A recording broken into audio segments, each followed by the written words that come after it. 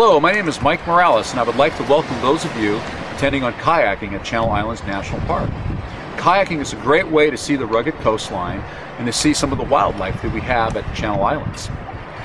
Kayaking requires your personal responsibility to help protect those resources and also to protect yourself while you're out on the water.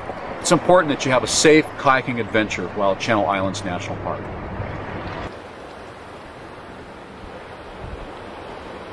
Kayaking within Channel Islands National Park is at your own risk. You'll be in open ocean conditions, without safe harbor and without lifeguards present. Choosing the kayak in this remote wilderness setting comes with personal responsibility for your own safety.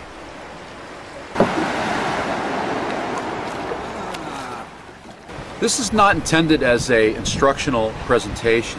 However, to help you have a safe kayaking experience while you're at the Channel Islands National Park, we would like to cover a few topics with you, including recommended and required safety equipment, sea and weather conditions, use of the buddy system, some basic skills, and finally, wildlife viewing etiquette. Using the proper safety equipment is essential to having a safe and enjoyable kayaking experience.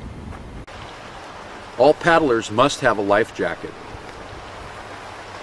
A life jacket will provide emergency flotation if you get separated from your kayak. Helmets are highly recommended. A helmet will protect you from falling rocks or other unplanned encounters with the rocky coastline. You should always wear a helmet when paddling near cliffs or in sea caves. Water temperatures at the Channel Islands remain cold throughout the year. It is recommended that you wear a wetsuit for your comfort and safety. A wetsuit becomes essential to your survival should you end up in the water for any extended period of time. Also recommended is some form of footwear, either wetsuit booties, sandals, or an old pair of tennis shoes to protect your feet from the rocks. Additional recommended safety equipment includes a VHF radio or some type of signaling device should you need to attract help. A tow line and a personal first aid kit can also be useful should you or a fellow kayaker need assistance. Having the proper equipment for the local conditions is just the beginning. You must also take into consideration the weather and sea conditions before setting out on your kayaking adventure. Always observe weather and sea conditions before entering the water. Check the marine forecast for the East Santa Barbara Channel in advance, and take time to talk with one of the on-island staff upon your arrival. While conditions may look calm and inviting, extreme weather conditions can be encountered at any time of the year, and the sea and wind conditions can become dangerous without warning. If, when evaluating the ocean conditions, you discover that it is already windy, the water looks choppy, and you see white caps on the water, even an experienced kayaker may find that their day will be better spent enjoying an island hike and put off kayaking for a better day. If you're out paddling and get caught in a sudden change of weather and cannot make headway back to your starting place, look for any beach where you can safely land.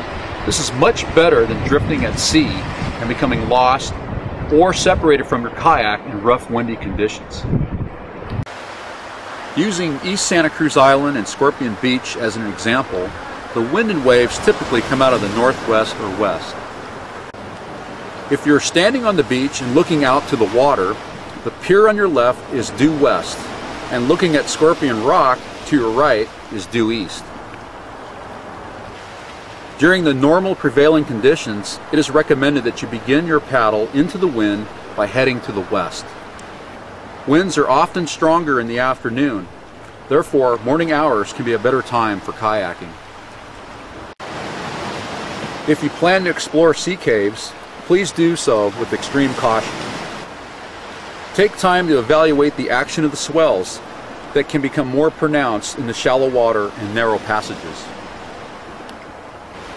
Even on a calm day, an unexpected wave or swell can cause problems for you in a sea cave. If you are a novice kayaker, it is recommended that you use one of the approved guide services for your first kayaking experience in the park. Because there are many destinations to kayak within the Channel Islands National Park, it is important to check maps, read the on-site bulletin boards, and most importantly, consult with the on-island staff concerning the local conditions at the time of your visit. Really? Oh God. Sharing the experience with a friend or a small group can add to the enjoyment of your kayaking adventure. Kayaking in pairs or a group can also provide an added measure of safety. It is also recommended that before you set out on a paddle, that you let somebody know your intended route and planned time of return.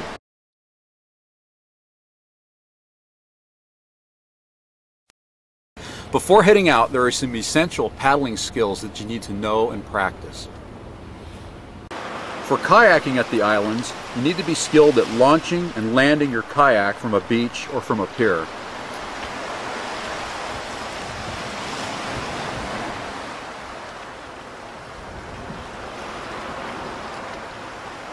You should be able to paddle comfortably with a forward stroke, reverse stroke, stop, and manage turns.